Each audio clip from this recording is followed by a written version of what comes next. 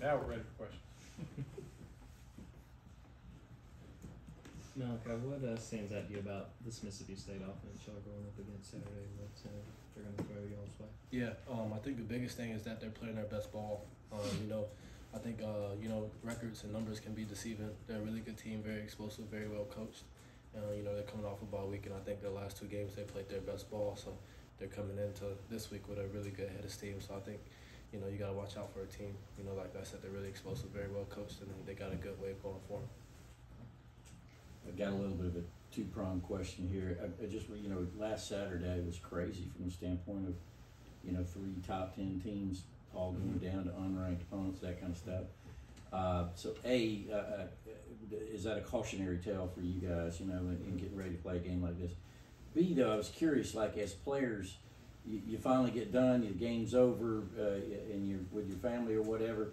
Do you like watch with intrigue that kind of stuff? Like I want to see what happened in that Alabama Vandy game.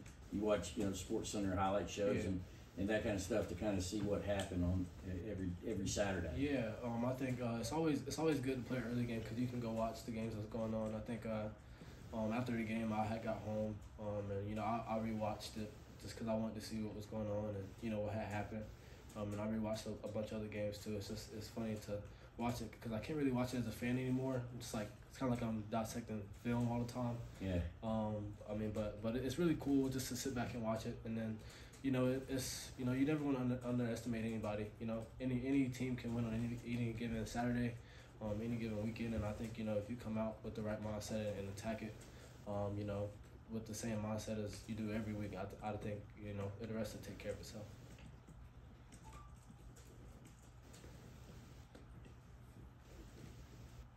Yeah, like Kirby was talking about, you actually played star a little more in games this year. Just what has allowed you to do that, and mentally, what is the biggest challenge of that rotating between safety and star in the middle? Yeah, I think really just being able to know the defense, being able to move down and play star for a little bit, while being at safety in the drive, and I think just having the trust of the coaches and my teammates of being able to put me at star.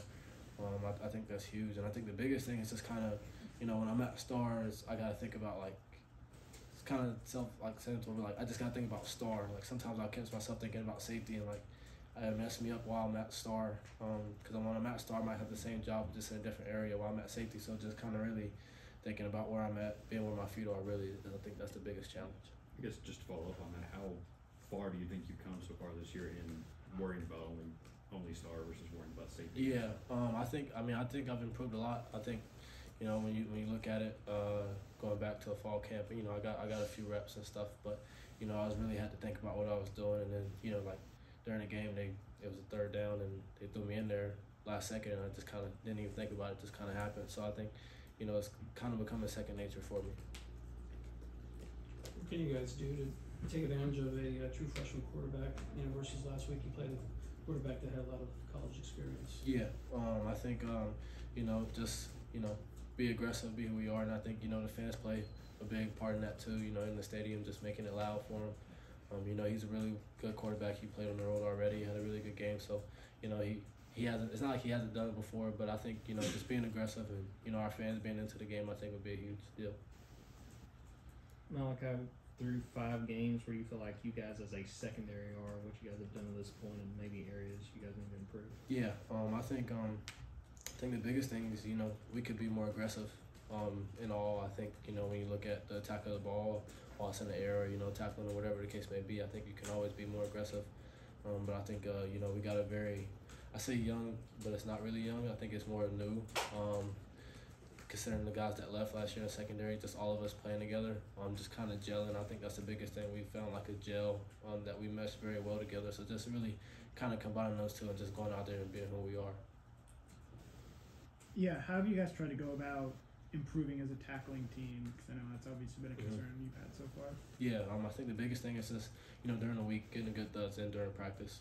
You have to be able to practice well to play well, and I think that's the biggest thing. Is just kind of putting more emphasis on it during practice.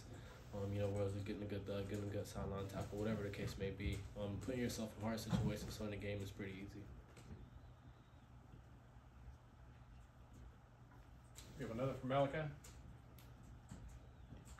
Did Kirby address to you, not specifics of Kobe's situation, but about off-field behavior?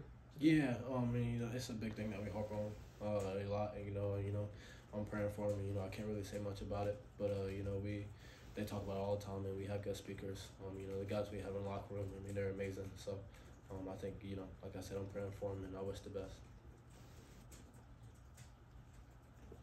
Anything else from Malaki? All right, sir. Thank you. Thanks, Thanks, Malaki. Malaki.